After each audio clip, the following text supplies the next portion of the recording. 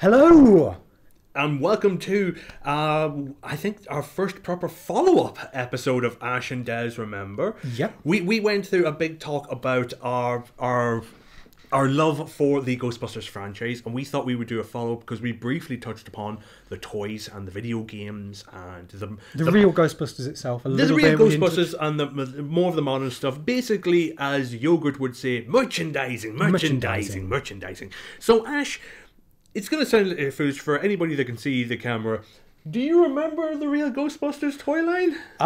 Yes, Des, I do. I do remember it, and we talked last time about some of the things I had, like the plastic proton pack and the hologram zapper in the nightclub. But yeah, this episode is, as always, going out on YouTube and on audio, so we will talk a little bit about some of the toys. Yep. Because I do have them behind me. Ta-da! And very recently, actually, they re-released the original mold bases, the toys based on the original mold of the 1980s Real Ghostbusters toy line. Now, they weren't exactly 100% the same because fans like myself can obviously tell like the little differences, you know, like the pegs on the back where the proton packs are, little things like that. And colour will be off slightly as well. Colour's going to be differentiated a little bit. The plastic's going to be different, so on and so forth. But you know what? If you're somebody who grew up with that toy line, you're not really going to care about any of those type of things, are you? No, exactly. No. It's about the nostalgia, and also I don't remember enough about the original ones. Look, I mean, I know the paint's going to be a little bit of a different colour because it always is. Like the re-release of the Ninja Turtles or Hero Turtles, the colour's slightly off. Yeah, but the toys, they are gorgeous, and they do. I also, like Ash, got these figures when they came out, but unlike Ash, I kept mine in my box, and I actually for the first time ever got Perspex boxes. Oh wow. So I could keep them in box. Basically, I'm like that evil guy in Toy Story 2. Oh dear. You know, I'm kind of like that because these both summed up my childhood and things that I hated because I never got the original line. I always got like spin-off ones. Like I remember getting Slimer with the proton pack. Oh God. I remember getting a Louis Tully. Yeah. Wow. Oh yeah. I remember getting like the vampire one that we spoke about and the werewolf and things like that. But I didn't get any of the main line guys, which are here now. I remember like my friends on the school bus had these, and they would like spin the proton stream and things like that. Yeah. So those, I want to talk a little bit actually about those proton streams because those of you who haven't seen these toys before. If you're listening, do go and Google them and have a look at them. We'll leave a link in the description so you can see them. But they've got the little neutrino wand, which just hooks on their hand, and they've got the proton pack. But then they've got these kind of twisted plastic streams that go through them. And at the back, you've got a little handle where you can twizzle them around. So basically, it looks like the stream is firing, which is a brilliant idea. But like, I don't know if you can hear this. That's nostalgia you're listening to, people. That's See, the thing is that when you get that, and the first time you get it, you think, that's brilliant, that's great, look, I can fire a stream. And then when you get, like, a little bit, not older, but, like, the longer you have it, you think, this is really annoying, it just doesn't look right. And what do? You snap it off. You snap it off, and then it just doesn't look right, like, ever again. And I don't understand why these didn't come detachable. Like, you'd think they would come detachable. That they can just slip in and click in, but they didn't. They didn't do that. I mean, surely it's more work to put them in than it is to just have them separate. Yeah, you would think that. I mean, essentially, it is just a long piece of plastic. You should be able to just, like, slip it in, twiddle it about the place, and then pop it right back out, and then everything would be 100% fine and hunky-dory. I knew you were going to make that face, Ash. But on that topic, you get little ghosts with each of them. That's right, yeah. And I got Egon. He arrived today from the States because he was difficult to get in the UK. So, like I mentioned in the last episode, my in-laws kind of sorted him out for me. But the ghost that comes with him, again, you're going to have to Google this to check this one out because he looks a little bit like a condom. Oh, God, yeah, he does. Because I didn't realise that the advert showed me that they slip over the head. I mean, the condom one does fit over the head. Yeah, but the others don't, do they? Well, they don't, because if we take Peter's, Peter's doesn't even have a hole. No, it doesn't. It's just that each of them had like a little gimmick or something. So like this one probably like hung off Peter's arm or something like that. It was weird. But every one of them had like a specific unique ghost that would work specifically for that Ghostbuster. So the more you collected, even though if you get a Ghostbuster, you don't have to get like a slime or a Stay Puft. They would come with a little ghost that you can bust. The only thing it didn't come with was a ghost trap. Yeah, that was always weird. You don't need a ghost trap because the main thing is busty, zappy, zappy, busty makes me feel goody. There's so many innuendos, aren't there? They just really are. Of course there is, but that's the whole point of this type of franchise. And obviously, with this, you get like the spin-off things, and like we mentioned previously, there's the backpack comes off by just backpack just sticks into a hole on the back. Yeah, which means that when you take it off, the straps are still on, and it just looks kind of weird and blah blah blah blah blah. But then you look at the toys back then, and then you look at something like this now. This is what I'm showing now, everybody, is that this is from the few years ago. I think this was like 2017, 2018. This is the Winston Zeddemore figure that came from Diamond Select Toys, which are like really high-end toys. And I have the full series of this because I want every piece came with like a bit that you put together and it to make the rooftop, to make the Gozer temple. I kind of hate it when toy companies do that. I know, because there was a DC one where you could build like a super Lex Luthor, yeah, and bits came in different packs. But it was like one of them came in with Gotham by Gaslight Batman, great. Yeah. One came with Wonder Woman, fine. One came with the Ray. It's like, oh, right. I don't want the Ray. Yeah, and most annoying thing about this is that they had like brilliant ones. They had like a Lewis Tully. Mm-hmm. They had like a Dana. They had Walter Peck. They had a Demon Ghost. But they also released 2 versions of Peter Venkman and 2 versions of Ray. Oh. So you had like regular Peter Venkman, which looks just like regular. And then a slimed one. And then a slimed one. And then you have like regular Ray. And then you have clocking off Ray, which was essentially exactly the same, except his flight suit was open. Oh. Yeah. Capitalism. Exactly. Well, true. I mean, to be fair, Des, did you buy them? Of course I did. Yeah, because I had to complete my set. But when you look at these figures now, they are so detailed. They are gorgeously detailed. Everything about the Proton pack is right. The Neutrona one looks like every head sculpt looks just like every character from. Yeah. So I don't know if everybody can see this, and if you're listening to this on audio, you're not going to see this. Is that I'm holding the Winston Zeddemore figurine here, and it looks exactly like Ernie Hudson. It does, circa 1984. Even the detail on the clothing, like the ripples in the clothing, the ripples, in the fabric. Yeah, the ripples in that and everything. You can even see the outline of like pockets and zips that would be in the flight suits. It's a really beautiful attention to detail, and this came out like a few years ago. So all we had when we were growing up was the stuff from the Real Ghostbusters. I mean, yeah, you could get a Proton pack and you could get a... Am I right? We didn't even have toys from the actual films. It was just the Real Ghostbusters. Because they couldn't get licensing rights. Oh. And they didn't know that the film was going to be as big as it was. So even then later we didn't. When Ghostbusters 2 came out, I don't remember us actually getting figures for Ghostbusters 2. We didn't. All that we got was stuff tailored around Ghostbusters 2 in the Real Ghostbusters universe. So you had an Ecto 1A, but it was just a recast of Ecto 1 from Real Ghostbusters. They had like this brilliant comic book series, which was the Real Ghostbusters star in Ghostbusters 2, which essentially told the story of Ghostbusters 2, but using the character models from the animated series. Oh, that's clever. And it actually contains one deleted scene that was supposed to appear in the film but didn't, and they repurposed it in the montage of when Ray gets possessed by Vigo when he's driving Ecto 1. Oh. Yeah.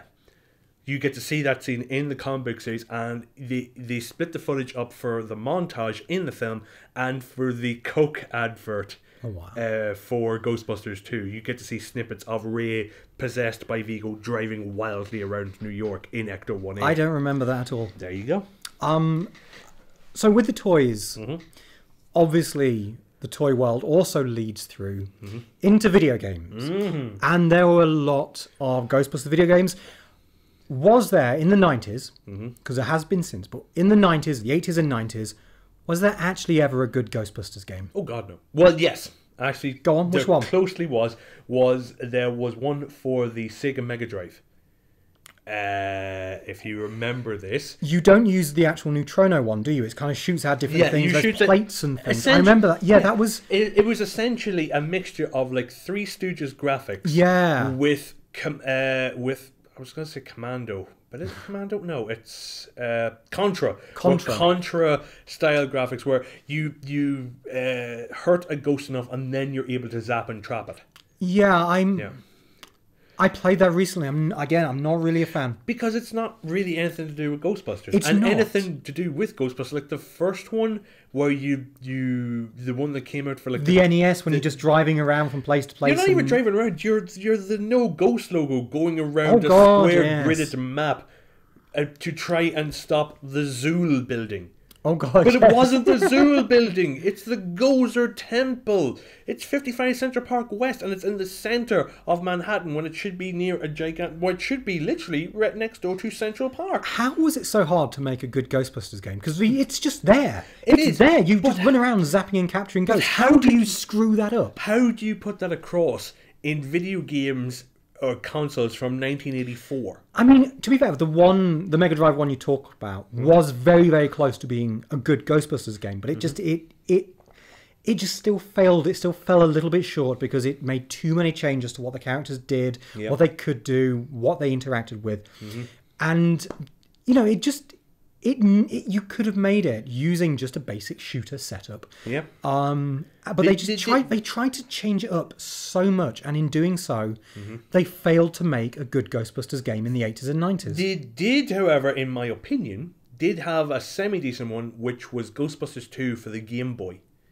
Never played that one. You never played that one? No, I don't Essentially, it's a top-down shooter where you choose two Ghostbusters. And it follows the lore of Ghostbusting, which is that one person zaps and the other traps. Oh, that's good. So like one instantly follows around you like this. Yeah, like this on an audio podcast. They go like this, and then they do this. Oh, right, that. So essentially, you've got like two Ghostbusters, and they follow each other. One will go up to an enemy and zap them, and then the one behind throws out the trap, captures them, and drags it back in, so that they're just clearing out rooms. I didn't play that. You should check it out. I do remember I'm pretty sure it was the one on the Commodore, and it was probably one that appeared on different systems as well because they get ported over. But I do remember it, and I mentioned this. I mentioned that it was Ghostbusters 2. Ghostbusters 2, right? And I mentioned this on the last time we talked about Ghostbusters, and it's when you're going down what is probably one of the most famous scenes of the Ghostbusters 2. Well, Ray is going down the tunnel. Yeah, and I just remember not getting very far because you couldn't touch the sides, you couldn't swing too far. Yeah. There were things there that could hurt you. And I remember just not getting very far in it. And this was the time when you really put effort into a game because you had that game and you'd bought that game or your parents had bought that game, so you had to focus on it. Yeah. Whereas now it's very, very disposable. Like you can get... I've got the Mega Drive collection. There's like 60 games on it. It's like, if I'm going to play 2 or 3 of these, fine, and just... whatever. Yeah, exactly. But the Ghostbusters games of the 80s and 90s pale in comparison to the one that a lot of people consider to be Ghostbusters 3. Myself included. And I think that is fair. Yep. It is called simply Ghostbusters, the video game. Released in 2009. Was it that long ago? It was. Yeah, it released in June of 2009. I remember this vividly because I was on a building site at the time. And I had downloaded and was constantly rewatching the trailer on my iPod video. Oh, wow. On the little tiny screen, any break that I could. I remember constantly rewatching it, and everything about it just instantly felt like Ghostbusters. 1 was written by Dan Aykroyd and Harold Ramis. 2, it got everybody back together. It got Bill Murray phoning in his performance something fierce. I mean, I'm going to be honest, I've never really rated Bill Murray's acting prowess anyway, so I didn't notice anything. That's the reason why a scene was cut. I'm going to come back to this in a minute, right? It got Bill Murray, Dan Aykroyd, Harold Ramis, Ernie Hudson, William Atherton. It got Annie Potts. It got he was in the films, but he didn't really do much in it. It got Brian Doyle Murray was back. Thank you, Brian Doyle Murray back as the mayor, but in Ghostbusters 2 he played the psychiatrist that locked up the Ghostbusters in Ghostbusters 2. Didn't he have 2 roles in Ghostbusters 2? Wasn't there? Didn't he play something else, or was it Ghostbusters? He's played basically any film Bill Murray's in. His brothers are somewhere there. Yeah, will make an appearance in some way, shape, or form. I actually don't know if he makes an appearance other than, well, obviously we now say that he's in Ghostbusters 2 and he's in Ghostbusters the video game. So maybe he does appear in Ghostbusters 1 and we just don't realise that. Maybe. Yeah. But yeah, you said there was something you wanted to come back to. Mm-hmm. There is a deleted scene From the game. from the game, a deleted level. Go on. Yeah. It is the parade level. You see snippets of it in trailers where one of the parade balloons comes alive. Do you remember this? Yeah. There was an entire level where the Ghostbusters arrive at a parade. I think it was like a New Year, not New Year's, like a Thanksgiving Wait, parade. don't you see that? Don't you see that in the game though? No. They take those out. You see a snippet of it in the news report at the end. Was it in the remastered release? Nope. Because I swear. Some hackers. Or was that Crash Bandicoot? Probably Crash It might be Crash Bandicoot Yeah. 4. Yes, it was. So there's an entire deleted level, and there is snippets of it that fans have been able to find and recreate through the in-game code of Ghostbusters the video game.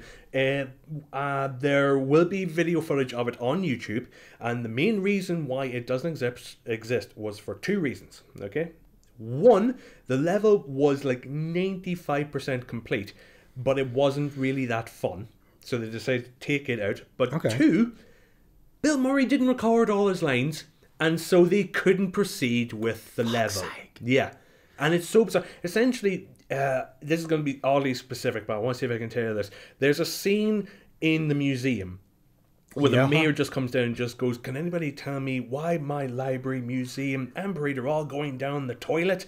And William Walter Pecker's there, and the guys talk about how one dimension is crossing over into another, and Peter talks about cockroaches the size of polo ponies and things like that. You remember that? Yeah. That scene took place under a bleachers in the parade scene. That was the setup to that scene. They just stripped out the characters and the voices and put it into the museum level. Cool. So there you go. Little bit of information for you. I like that game. I think it's the right length. It is the perfect length. There is some incredibly annoying parts in that game. Try slime tethering. Oh, geez, the slime tethering of those little bastarding Cherub things. But I still love it. And the main reason why I love it is because everybody is back, which means that I got to hear Harold Ramis back One last time as Egon Spengler, and it is pitch perfect. It is just tonally perfect. Yeah. And it is set at the right time and is very much Ghostbusters 3. Because they don't try to modernize it. The game is set in 1991, which is 2 years after Ghostbusters 2. They make some references to Ghostbusters 2. I'm intrigued to see if they make any reference to it in Ghostbusters Afterlife. I very much doubt that they will. That would be nice. It would I would nice. I would love Winston just to come in near the end to give some advice to the new kids. You should try slime tethering. Or he just mentions the kid that opened up a franchise in Chicago, because that's referenced at the end, and that was in canon because that was referenced in the IDW comic book series as well. It's those little things that I love, and I now incorporate many of those things now into my own Proton Pack, because there's many fan builds out there, and I recently put in a light and sound kit which has all the sound effects from the Ghostbusters video game in there, which means that I can slime tether, I can fire my Meson Collider, I can fire my Stasis Stream, and so on and so forth. And if anybody is confused by that, I'm sorry I lost you. Yeah. It's the Ghostbusters video game is great. Go check it out. It's so good. You can get it on all. But it was all modern. Remastered one is the one I've got. You can get them all on modern consoles. Yep. Really, really good game. Absolutely great fun. It is. I think that is one of the best things, video game wise, that Ghostbusters did. I'd agree with you. And back to the kind of the 90s, which is where our era really is. Yeah. There wasn't a great number of video games, but what we did have was the one thing that I think got pretty much everyone into Ghostbusters, and that was, of course, the Real Ghostbusters, which we haven't really talked about. We've kind of skirted around it, and we've kind of mentioned it here and there. But we haven't really talked about the Real Ghostbusters Mm-hmm. as an entity, and that was one of the best shows growing up as a kid. I loved it. It's good up until season 3. Is that when they became Slimer in the Real Ghostbusters? It was around about season 3 or season 4. They took this brilliant idea of the first few seasons of Ghostbusters was kind of like the Real Ghostbusters was kind of like the film, which that it had real scary horror-y type elements to it, but the Ghostbusters were kind of lighthearted and would always see you through it. And then they came up with a brilliant idea to make it extremely more kid-friendly, so it became Slimer and the Real Ghostbusters, because Slimer became like a standout character in it. And then they decided to de-sexify Janine because there was a complaint that she was too sexy. she was far too sexy, so they changed her design.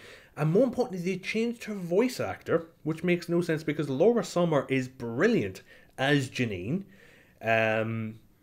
You're going to be meeting her soon. aren't you? Hopefully, if all goes well, I will be hosting Ectrocon Glasgow, which will be happening in Glasgow next year, 2022. I really hope to get to that. I hope you are too, and Laura Summer will be there, and I hope to talk to her about all of this. I have a lot of questions for her. But more than anything else, The Real Ghostbusters is just a brilliant spin-off to this series because it continued on the story. It Directly in at least 2 episodes. Two There's 2 episodes. episodes directly reference on our set directly after the 2 movies. Yeah, one of them, Citizen Ghost, takes place immediately after Ghostbusters 1. And you find out why their uniforms are different colours in the series. Exactly, yeah. And there is another one, Brothers in Slime. I can't believe I remember that. Brothers in Slime that happened later on, which references Vigo from Ghostbusters 2. And they do make little references throughout the series. Like, I think there was one episode about the adventures of Murray the Mantis, where, like, New Year's Day... No, I keep saying this. A Thanksgiving Day parade blimp comes to life and becomes, like, a gigantic mantis called, obviously, Murray the Mantis. And I think at one point, somebody was describing how powerful this would be. And then Winston said, no, it just goes, great, another big Twinkie. Which references what he says in Ghostbusters. So it's those little things that happen throughout. It's just a brilliantly done 80s Saturday morning cartoon show. And you can easily get it. Fans have, I love this, German fans have been able to get SD copies of it onto Blu-ray discs. So you can get like all 6 seasons all on Blu-ray discs, and they all are in English. They're just not super high def, they're standard definition, but they're all out there, and it's like 40 or 50 quid on Amazon. Yeah, you can't get the full season. You can get them in America. You can get the full seasons in America, and you can get them in beautiful box sets and so on and so forth. Here in the UK, first season, and that's it. First season on DVD, and that's it. If you want to get the entire season, you've either got to find them on like Amazon or Hulu or wherever. All these, they used to be on Netflix, and then they took them off. Why though? Do you know why? I have no idea. There's fans out here that would easily lap that up. I would lap that up. Yeah. But you can get like the full season on DVD, or you can get like random episode collections. Yeah. Which I remember getting on like VHS. You know, 4 adventures episodes in, or something. yeah, 3 or 4 adventures in episodes. slime and space, things like that. And there's some brilliant horror-based episodes in there, like Mrs. Robertson's Neighborhood with the ghost What is a brilliant, creepy episode. I remember that. Yes. It finally addresses the episode of the Boogeyman, which nobody thought to tackle the Boogeyman, but they did. But it's just a really fun, brilliant show. If there's any non-Ghostbuster fans out there, I hope you take this as an incentive to watch this and give it a try. We should, watch the films, watch the cartoon show, play the video games. Just not any from the 80s and 90s. Play the modern video game. And when I say modern video game, look for the one specifically called Ghostbusters, the video game. Not the one that we found in a shop a while ago that looks like Ghostbusters. But it's the 2016 Ghostbusters. Yeah, and when we bought it, it was like, okay, not play this, interesting, opened it up, and it was actually the actual Ghostbusters of the video game. Oh, thank God for the that. 2009 one. It's like, that was lucky. That was lucky. Yeah. And I want to stress this enough, this has got nothing to do with our dislike or hatred of the 2016 movie, or the fact that there's... Because for me, there's not a hatred. And again, we will discuss that later. We're going to discuss this, but I just wasn't a huge fan. That was it. That was it. And we're going to do like a little breakdown of that, because I want to talk about that. Yeah, because I think there's been a lot of negativity about it. Yeah. A lot of misogyny and sexism. Yeah, and to hell with that. Yeah, I went into it really excited and wanting to enjoy it. And it just wasn't a movie for me. Wasn't made for me, and that's totally fine. It's going to be a short episode on that one, and we hope you come or stick around for that. Yeah, not everything has to be for you, even if it's part of a franchise you love. Exactly. Deal with it. Yeah, yeah, internet, deal with it. I think we've kind of addressed everything here. Obviously, there's going to be like a load more merchandise with Ghostbusters Afterlife coming out. I'm sure we'll talk about that. And I remember when I was younger having... Do you remember those little fake candy cigarettes you used to have? That's right, yes. I had Ghostbusters ones of those. That's right, because if you want to get into smoking, smoke with Egon. That was weird. That was so weird. Why did... Candy cigarettes. Candy cigarettes. It makes no sense. Well, it was 80s. It was a different time. Yeah. Yep. Thank you. I think we're going to wrap this up. Yeah. So thank you, everybody, for allowing myself and Ash to indulge in our Ghostbuster love event thingy, which is great. We do hope you've enjoyed this episode. We do have many more episodes out there which deal with Ghostbusters and pop culture from the 80s and 90s. It's almost like we're doing an entire podcast about that. I know, it's amazing. We do hope you check them out. If you have enjoyed this episode, tell us what's the most nostalgic thing you remember about the Ghostbusters. What's your favourite Real Ghostbusters episode? Oh, that's a good one. That's a really good one. Do you like how Peter was voiced in the original series before his voice got changed over as well? Any of those things, let us know. We want to interact with your nerdiness out there. I think we're on a lot of the social medias, Facebook, Instagram. If they're working, because the day we're recording this, Facebook, Insta, WhatsApp have all gone down. And that's going to date this episode as well. Yep. So they have gone down like that ghost did on Ray in Ghostbusters 1. Ba-dum-dum. I really hoped that this is 2 episodes we did on Ghostbusters. I honestly thought we were going to get away with the Ray Job Ghost Blow Job. Ray Job Ghost Blow Job. Yes, exactly. Ray Job Ghost. Yes, but we didn't. So ectoplasm everywhere. Oh God. Anyway. So thanks for watching. I've been Des O'Gorman. I've been Ash Price, and remember, don't cross the streams. Keep it geeky. Bye for now.